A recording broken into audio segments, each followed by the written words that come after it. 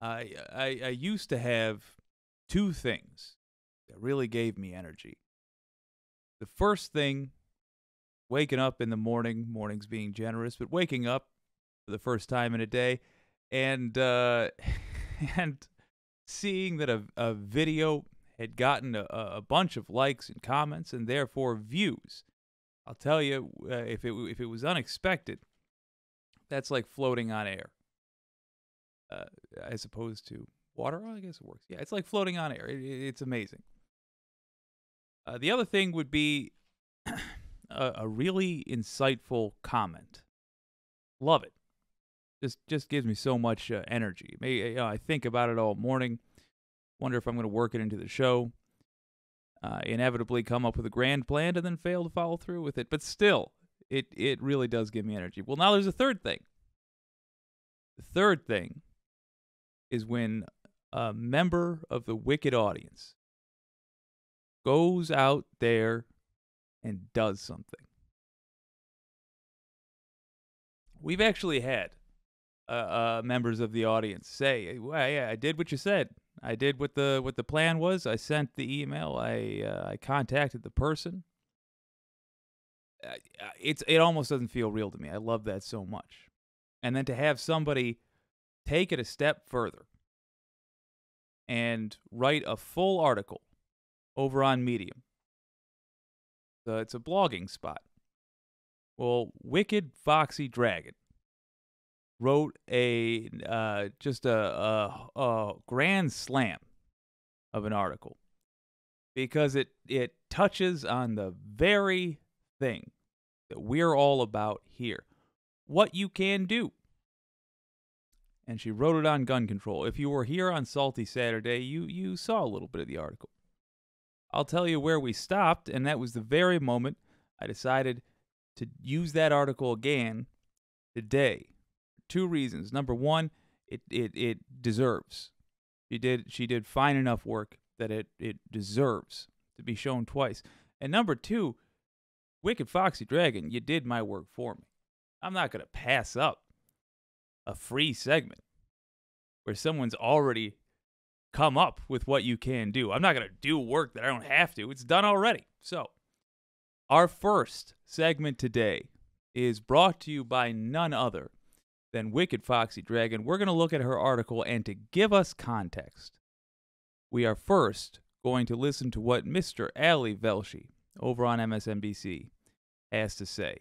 Here he is. We were so close. There we go. You ever been to Japan? Visiting Japan for the first time would probably be a culture shock for most Americans. The food, the language, the currency, and young children walking to school, running errands, and taking the subway on their own. It is common in Tokyo to see small children as young as 5 or 6 years old traipsing along the streets with their mini backpacks and their oversized hats, either alone or in a group of other young children. They are trained by their parents at a young age to safely cross roads, to learn the transportation systems, and to identify places to go if they're ever in trouble. This is the norm in Japan because it's consistently ranked one of the safest countries in the world and because Japan places widespread trust in its own society. A 2016 article in The Wire says, quote, schools also distribute a special yellow patch to first graders that they wear on their uniforms, which identifies them as newbies to the art of navigating in the city. Adults keep a special eye out for these patch wearers. Retirees sometimes volunteer to usher children across roads safely while they go to school. Households can also volunteer to display signs outside their homes indicating their willingness to provide refuge to any child in distress. In Japan, there's a collective agreement to keep children safe at all costs. Just wanted to chime in to say, when I imagine someone sneaking across the border to get into the United States, I imagine that they are picturing a country like that they're going to all that trouble to sneak into. A country where you don't have to worry about your kids' safety.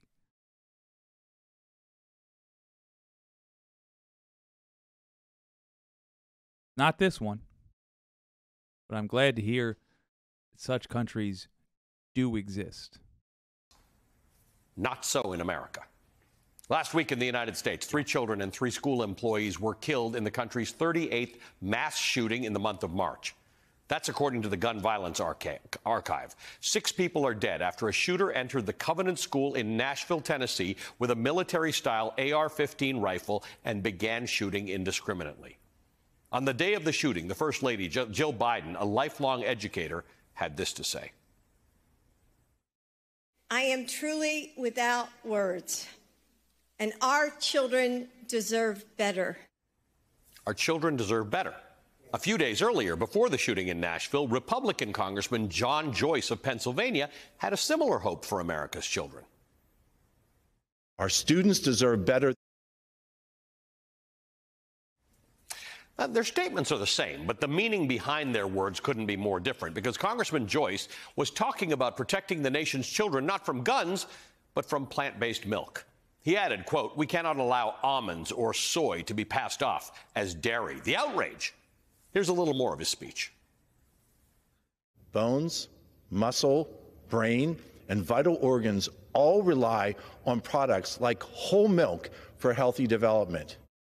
When the bullets from an AR-15 rip through a child, their bones, muscle, brain, and vital organs are eviscerated. There's virtually no chance for survival, let alone healthy development. Thank you.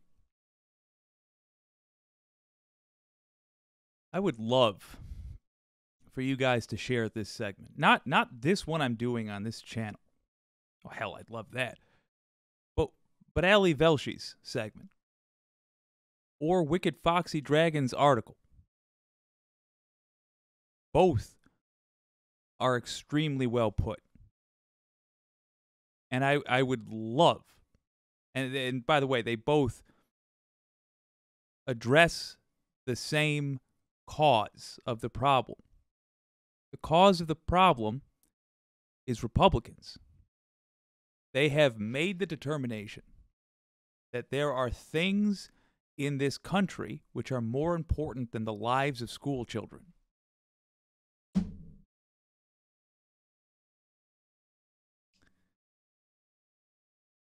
I am talking on just a tribal level.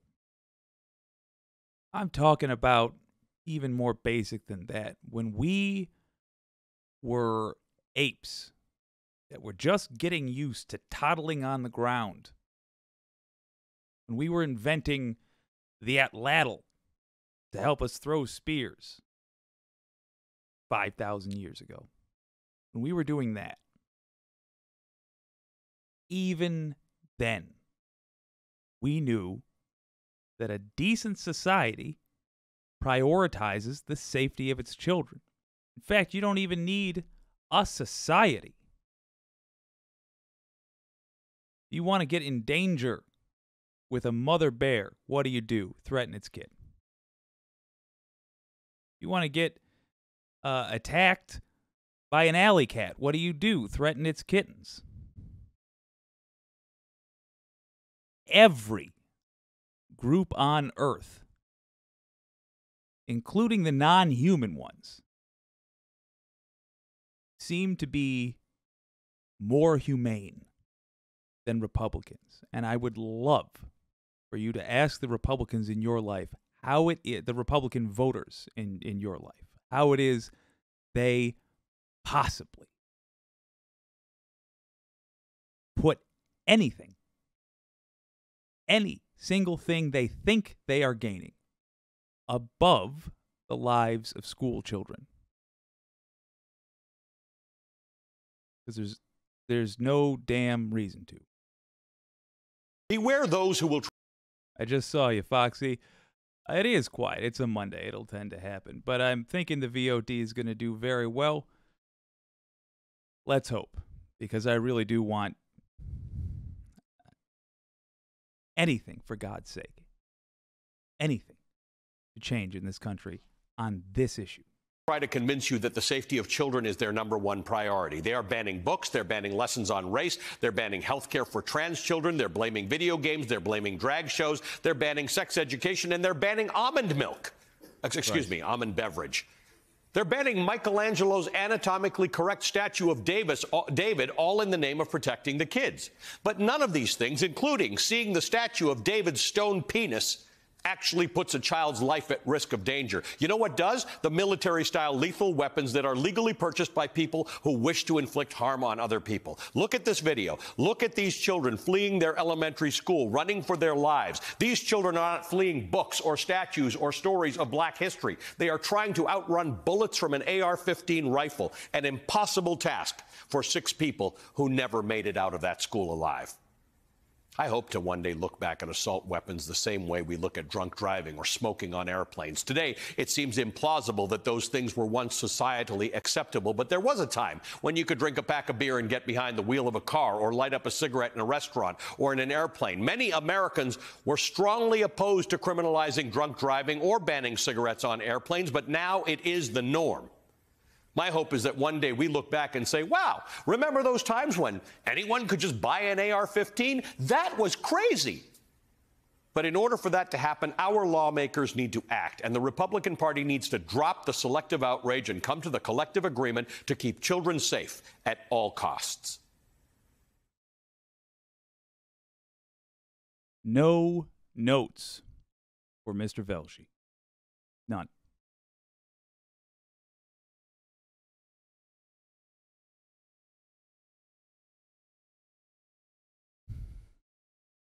So look, we need to be forcing our representatives to talk about this at a rate which reflects how much we care about it. We need to be insisting that at every opportunity they can, they put forward bills to deal with this.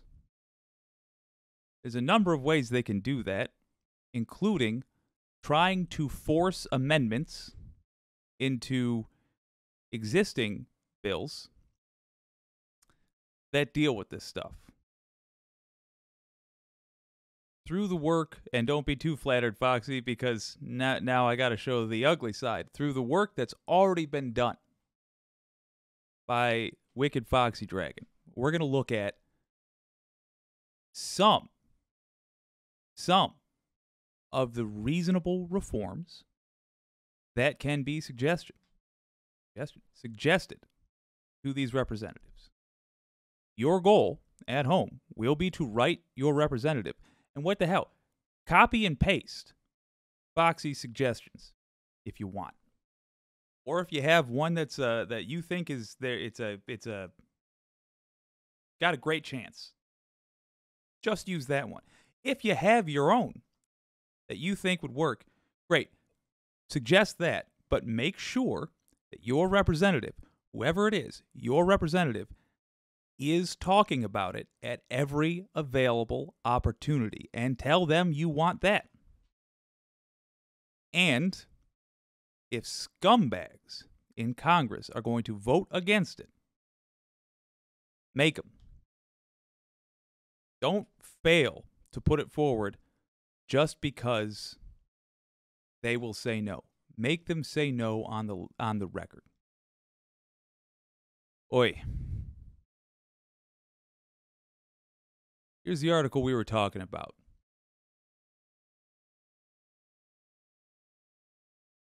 I want to read one paragraph and highlight something. As with Jill Biden, Foxy says something must be done. Our children deserve better. Yes, they do. People need to wake up and see the whole picture and not just tunnel vision. There is something that can be done. In fact, there is a lot of something that can be done. It just takes a little uncommon sense. Here's what she listed before. Highlighting all of it. Background checks. That one's a layup. Mandatory background checks. We could make that a federal rule for the purchase of firearms. A background check. Stopping gun sellers from selling guns designed for war to average citizens. In other words, that would mean banning military-style assault weapons. It's bizarre to me that this is even a matter of debate, but let's plug on. A concerned family member might report their concerns and stop one unstable person from buying a gun and killing a classroom of kids. Yes, make reporting easier. Training gun owners instead of letting anyone over 18 purchase a gun. Yeah. This is less talked about, but it's a common occurrence. Foolishness with firearms kills people every year. There are a ton of people in this country that treat guns like toys. It should be no different.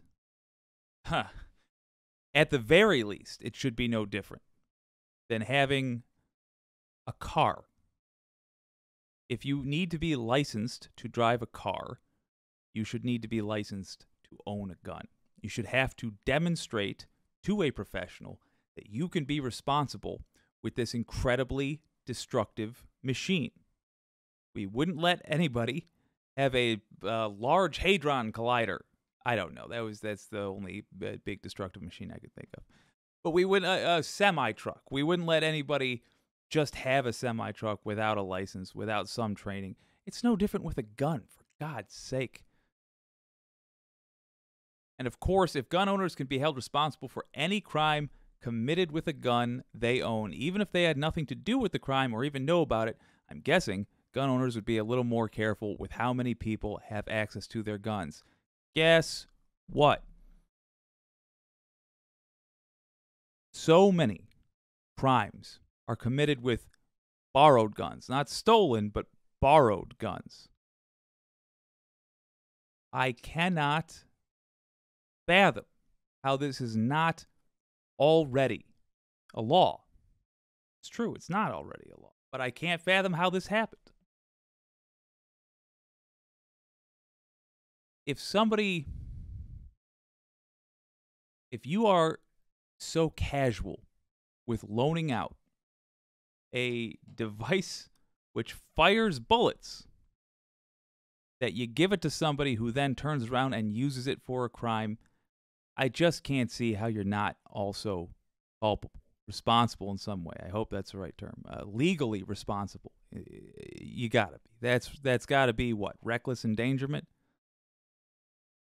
In other words, at a minimum, I would want to see A, everybody need to be licensed to carry a gun, and then B, making it illegal to loan your gun to somebody who is not licensed.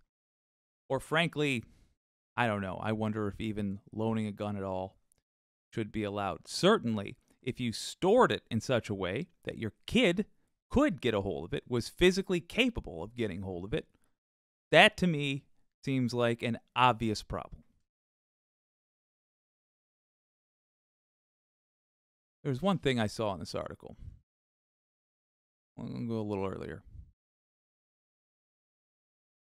Here's what Foxy says. Now, before you assume I have no idea what I'm talking about, let me just say I am a gun owner. Wow, I almost said that correctly. I am a gun owner and have a CCW permit. I am not against guns at all, and I believe civilians should have the option to own a gun to protect themselves. I carry a gun with me almost everywhere I go, especially if I have my son with me. All right, so look. The writer of this article is the very person that Democrats, sane Republicans, really just reasonable people are talking about when they say reasonable gun owners. In fact, I would argue most gun owners are like this. It is more of a sign than anything else of how unrepresentative our democracy is. That our children are killed and we do nothing about it because most people give a damn, as they should. Be annoying to your representative about this. Republicans constantly talk about our right to own guns, but they always forget the part that says well-regulated, a well-regulated militia. There is nothing in the Constitution that says a civilian has the right to own an AR Mother 15. Now consider this. While it is legal for a person to buy a M79, good Lord, grenade launcher, it would require the buyer to pass an in-depth background check by the Federal Bureau of Alcohol, Tobacco, Firearms, and Explosives, wait 6 months to a year to get an M79, and pay a stiff fee. It would also require another application to the ATF and another long wait to buy live rounds, which would not include grenades, which, for all intents and purposes, are illegal. First of all, Foxy, great job citing this stuff, because that is what I was going to look at. I couldn't believe the M79 thing. Oh, good Lord. Couldn't believe the M79 thing. But yeah, and that followed a whole rabbit hole of interesting loopholes in gun laws. But anyway, funniest line, so excuse my language, but you Republicans who say we cannot restrict or regulate guns. It's simply untrue, not to mention unreasonable. I wholeheartedly agree. Folks, check out Foxy's article. It really is, I mean, it's right to the point. It's a whopping 6-minute read. And if you want to know every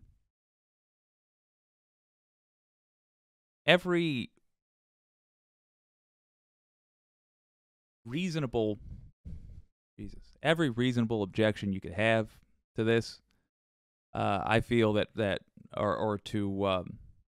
every reasonable reform you could make that you could not have a reasonable objection to, I feel that is located in this highlighted section.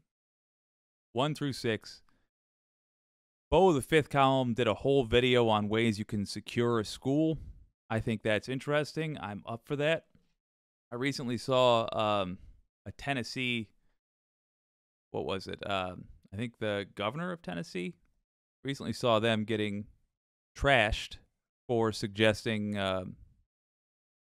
securing schools. I'll tell you, I don't get it. Anything. We should be doing anything. Yeah, secure schools. Yeah, put an army of security guards in schools. That's not sufficient, but it's better than what we have now, which is just every single day we roll the dice and hope we don't hear about another massacre of children. We really can't just go about our days. There is truly nothing more important to handle. So handle it. Write your representative. Tell him Wicked Foxy Dragon sent you.